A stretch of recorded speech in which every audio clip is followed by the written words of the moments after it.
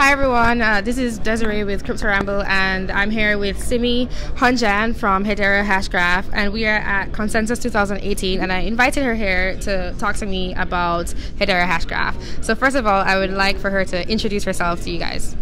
My name's Simi Hunjan, and I am a developer advocate for Hedera Hashgraph.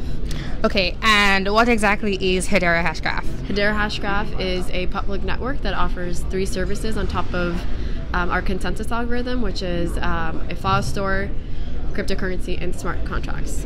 File storage, cryptocurrency, and smart contracts. Okay.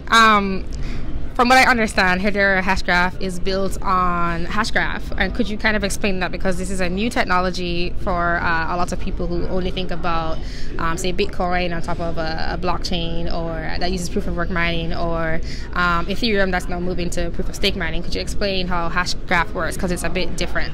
Yeah, so Hashgraph, the way that it works is through virtual voting and the Gossip protocol. So when it comes to calculating the votes for consensus within a network, a node just needs to refer to its own copy of the hash graph. So it's actually not calculating or sending messages through the network to calculate each member's vote for consensus. Okay, and it doesn't involve any mining, like hashing, any work. There's no mining involved. So there's no so with proof of work, you have miners involved in high computational costs and all of that. Here, there's no miners. You don't need a mining rig or anything like that to be a part of consensus. So I was a little bit confused when you were talking about a graph, because I'm thinking of an XY axis. Could you explain exactly how consensus is reached between the nodes? Yeah, or you mean how the hash graph is built? Yes. Yes.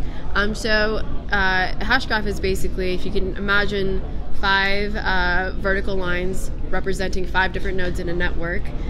Each time two of the nodes sync with one another to update each other on the information they don't have, they create an event. An event is a circle on the hash graph, and the event stores 2 hashes, transactions, and timestamp plus the digital signature of the creator. Okay. And so as the hash graph is going upwards, it records every sync that happens between every 2 nodes across the network. Okay. And so that's what the hash graph is. Okay.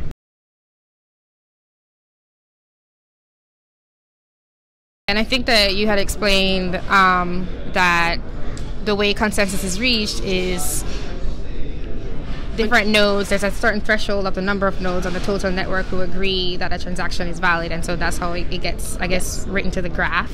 Yes. Okay. So 2/3 or more of the network has to receive that transaction in order for consent for it to be given a fair ordering and consensus timestamp. Okay, and getting back to Hedera Hashgraph, what stage of development are you guys at?